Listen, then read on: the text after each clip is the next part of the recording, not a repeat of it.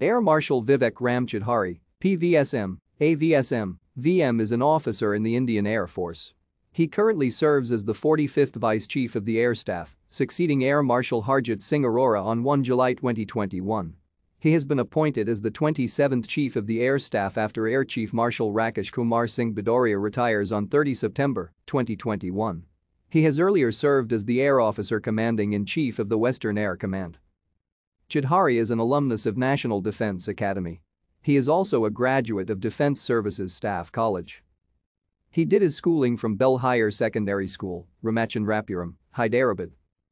Chaudhari was commissioned in the Indian Air Force as a fighter pilot on 29 December 1982. He is a qualified flight instructor, an instrument rating instructor and examiner. He has a flying experience of over 3,800 hours on various fighter aircraft including MiG-21, MiG-23MF, MiG-29 and Su-30 Mki.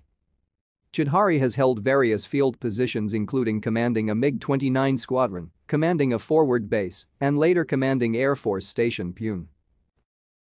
Thank you for watching. Like and subscribe if you would like to view more of our videos. Have a nice day.